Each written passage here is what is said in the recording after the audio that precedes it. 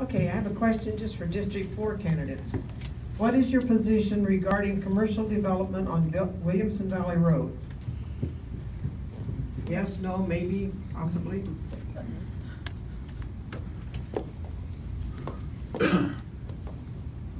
Right now, no. In the future, things will have to change eventually. I mean, we see the Deep Well Ranch, possible houses going in there, we don't know, but for right now, I am against it. I would like to see a turn lane down at Outer Loop. Other than that, right now I'm against it.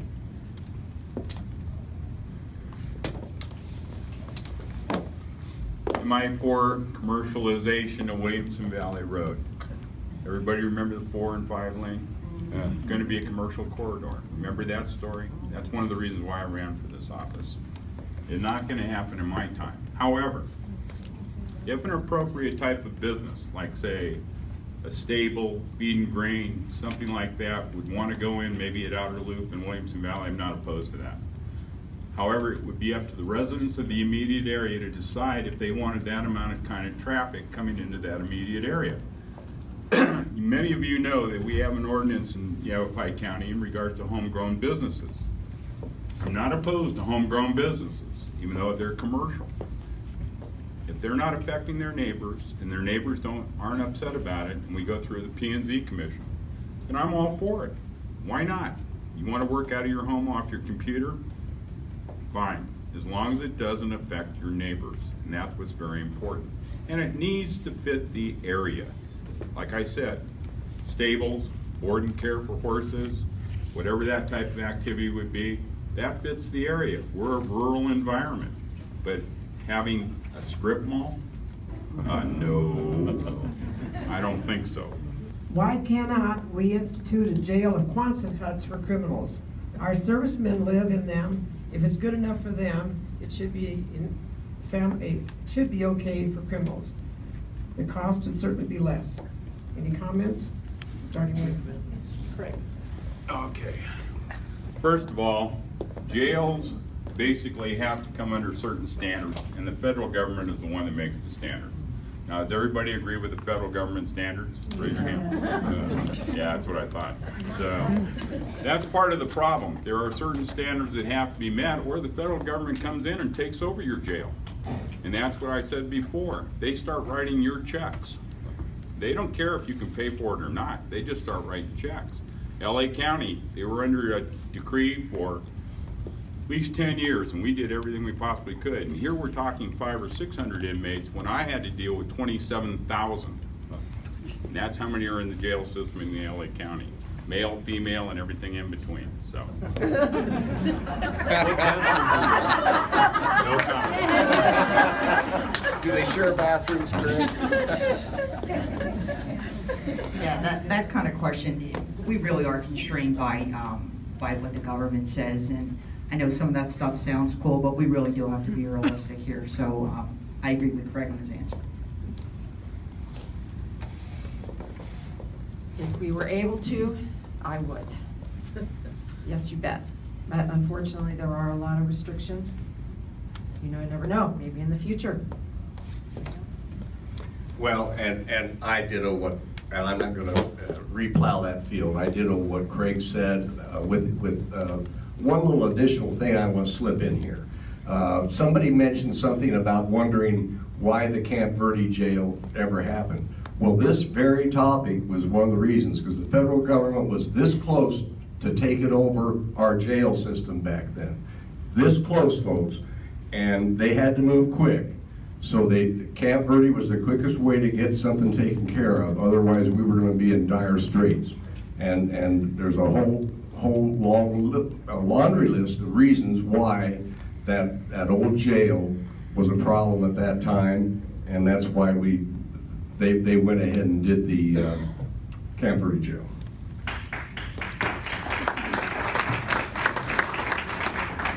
Question. Much has been said about Prescott City and Yavapai County's PSPRS unfunded debt. Does every city, town, and county have PSPRS debt? If not, why? What is the total state's PRS debt? I have no idea what the total debt is on the state, and I cannot get fine-tuned down to every little community. I mean, Jerome may not have a big debt, but obviously they've got about 1 or 2 officers. The whole PSRS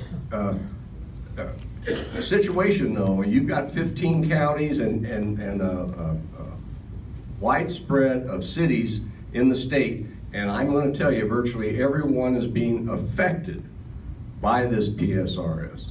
But I have no idea what the total state obligation is. I don't either, but I will say that Mayor Oberg and Noel Campbell are working very hard to, they're working very hard on this. So, there we go. We're about $8.4 billion in debt to the state on PSPRS. There's 256 entities in the PSPRS system, 85% of which are less than 100% funded. And this is why I really do believe that we can look at a state solution to this. Of that 85%, 64% of them are less than 50% funded. That means they have less than 50% of every dollar that they need to pay for these pensions. This is really an absolutely crisis. And like I said, this case that's gonna be decided pretty soon, it's just gonna be devastating for all of us. This pension debt is crushing just not our area, it's crushing the whole state. So this is, I probably spent 1,500 hours on this topic. And because I can't even tell you, I actually sometimes wake up 4 in the morning, I'm reading pension blogs from across the nation, because I'm wondering how other people are solving this crisis. I mean, if you Philadelphia, my hometown, is actually in debt almost for what our entire state is. I mean, this stuff can't continue, and it's just not unique to the city of Prescott. It's everywhere. I mean, we have to find some solutions, and Prop 124, it started us in the right direction. But the Reason Foundation, we're going to take about 30 more years to really maintain equilibrium to get this system on the right path. And that's what we have to do, folks. We have to somehow survive the next 30 years before we can get this pension fund fully funded. I just want to say, I think Mary Beth said that very well. She actually is very right on as far as the numbers. The numbers are huge. But again, it's not the counties, it was not the cities that bought into this. It was something we did by the power of the people. So we have to look at it and say, how are we going to solve this? I don't know. I don't think anybody has a good idea. I don't even think the city of Prescott has a clue on really what their indebtedness is. I've heard numbers from $70 million up to $120 million. So none of us really know what the true indebtedness is, because we still have people in the system that are participating and or retiring. So it's very difficult to do any kind of an actuarial out to tell you what a hard number is.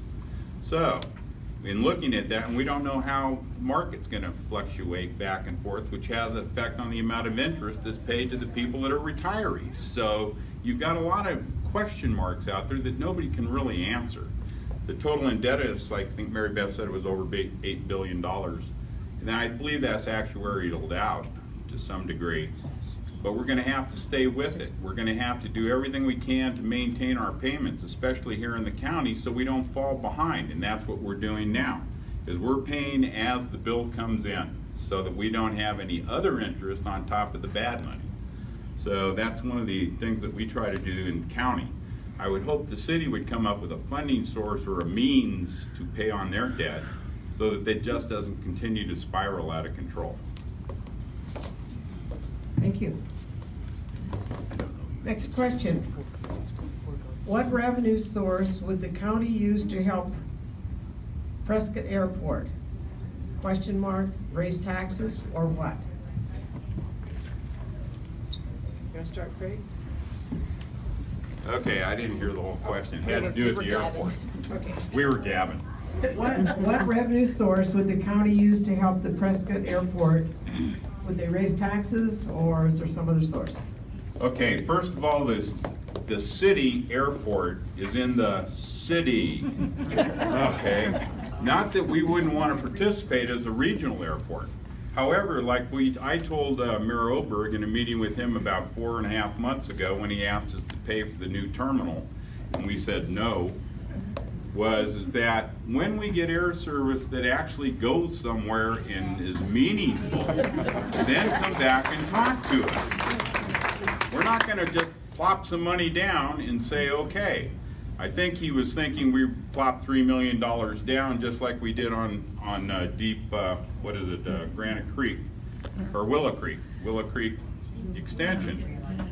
Okay, we went in partnership with them, with Marlon Kirkendall was the mayor at the time. We thought it was a great thing because we knew we were going to be moving to 89 South towards 89A. And so that was a great partnership. But the airport, what does it offer to us right now? 2 days, once in a while, when they decide they're going to fly? We got nothing. Put in a service that goes to Las Vegas, another one that's regular that goes to San Diego.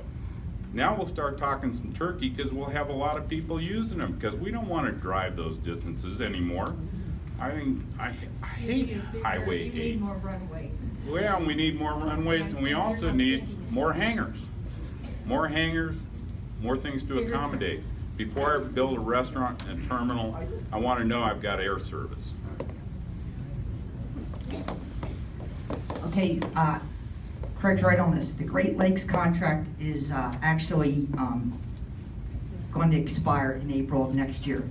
So the Department of Transportation is going to take RFPs this fall, and this is how we can change this. I've talked to a lot of business leaders. They really know that this is the key to move this whole area forward. This is a way to get some clean jobs in here.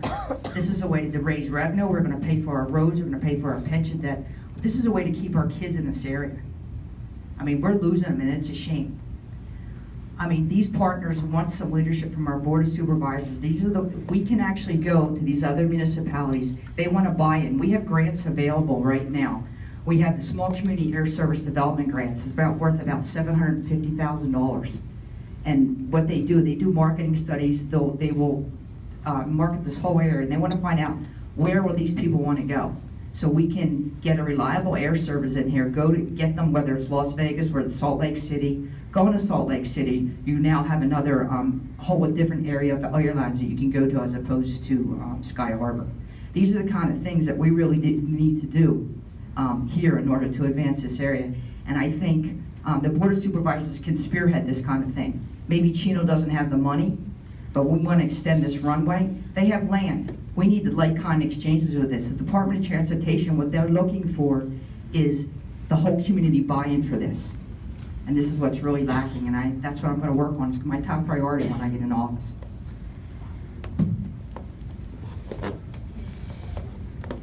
Well, as someone that's actually taken the Great Lakes, I think they're open on Tuesday. I think they have a flight going out Tuesday, Thursday, and maybe Saturday. So you have to make sure that you're going to go out and come back at the same time. I think this would be a great partnership between the city and the county, or I should say the cities and the county. As Mary Beth said, with Chino, I really don't think Chino can afford this. I think this would be a great partnership, but the funds have to be there and everybody has to work together. Where's Prescott Valley in that? So I really have a deep feel for this because I believe it was in my second term as mayor. We had a goal of approximately 10,000 enplanements. We were up over 8,000 enplanements. Mesa Airlines was doing a wonderful job. They were doing a crack-up job. Mal Barrett Jr. is sitting back here, and he can fill you in on more of what I'm going to say. But Northern Arizona, the group of them got together, and these communities and all decided that it was to their benefit, and the state was involved with the Department of ADOT has an aeronautical division, and in their infinite wisdom, they decided that there should be one airline taking care of all these areas. Well, the sad part is they ended up getting rid of Mesa Airlines, and we got Great Lakes. And Great Lakes is a disaster, an absolute. So we went from about 8,800 enplanements to probably around 5,000 or less in rather short order. And the service just gets worse and worse and worse. So, but I want to add one little thing. This was brought up by Mary Beth at our deal on Wednesday, and I was approached by somebody in the audience, which made me kind of scratch my head. And they said, you know, I'm a little concerned. When the city of Prescott has brownouts with their firehouses and they're short-staffed and they're not able to properly take care of the public safety and these issues the way they need to, we need to look at getting our home cleaned up and straightened up before we start looking to spend used bucks. I'm in favor of expanding the airport. I'm in favor of the new terminal. I'm in favor of all that. But there's a lot that the city needs to get cleaned up before they're going to be able to tackle a big issue like this.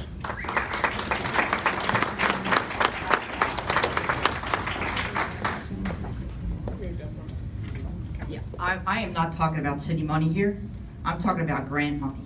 And I'm also talking about, I've met with business partners here. They're willing to come in. I'm talking about private public partnership. This is what I'm talking about, being able to build it. They're willing to come in and build the terminal ourselves. The environmental assessment's been done already. We can start this within next year. Nobody's looking for the city to foot the bill on this. The brownouts, I hope everyone knows what the brownout is. The fire station is not closed. They respond to all medical calls, which is predominantly what the fire department does. So I just hope everybody understands what that means when they say the station is browned out.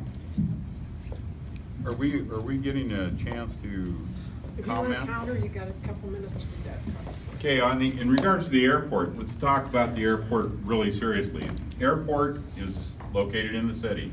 They just annexed all around the airport, right? Almost all of that area to the north of it and onto the west side of it. So the city has a plan, but the plan doesn't include the fiscal responsibility on how are you going to pay for it. So they're coming to us asking the county, which is not part of the city, to be the bank. Do you want to be the bank? I didn't think so. Because what will happen if we have to give them the money that we don't have? Taxes go where? That's right. So, $3 million. We have $13 million in reserve right now in this county. That would last us about a year and a half if stuff hit the fan. Okay? Mike. And that's about all it is. You can't hear me? That would be a first. What? But we have to look at this and we can say when we can partner with things that make sense, that does the greater good for everyone, terrific. But in this particular case, until they have a good workable plan on how they're going to use the airport, I don't think we want to put in a new restaurant or a terminal. Let's wait and see until we have a plan that really works. Then come back to us and talk to it. Like I told Mayor Obert, what's in it for the county and the people, the taxpayers of the county? I just got a blank look.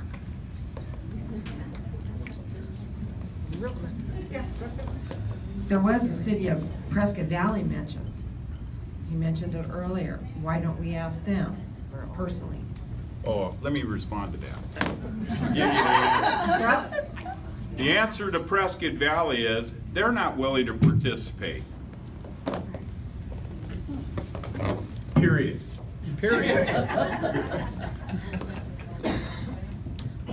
We are pretty much on schedule here. We've run out of questions. I guess everybody in the audience knows everything they want to know. We are about out of time. I'm going to ask the candidates to close in 1 minute. And I'll start with Thank you. the ladies first. How about Marla?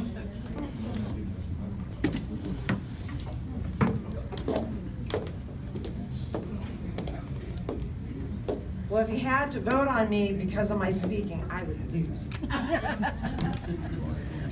I am not a polished speaker, I am not a politician, but I will be a fabulous District 4 supervisor for you. I will look after everything, I will look out after the best, I can't even say it.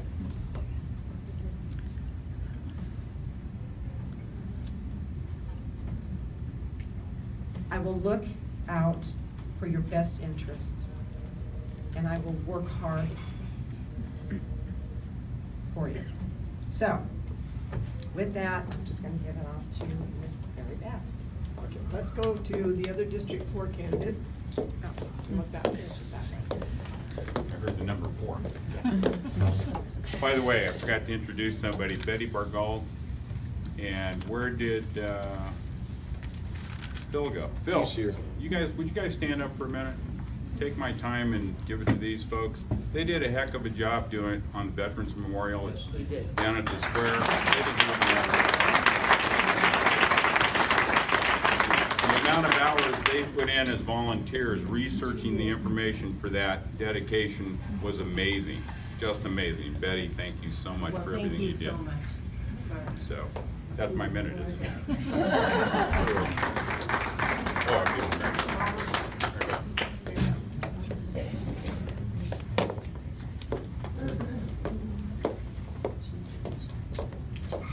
Folks, we keep electing the same people over and over again.